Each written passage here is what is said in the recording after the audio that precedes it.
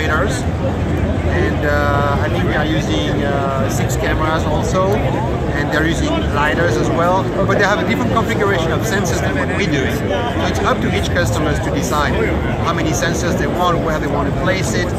What we do is then we take all this information, we fuse it on this computer, and then we process all the algorithms. You guys are responsible for the libraries that support those various sensors. Right. And we have acceleration libraries, we have our own deep neural networks, so we're making all of these available to the customer, and then the customer can decide which architecture they want to implement in their car.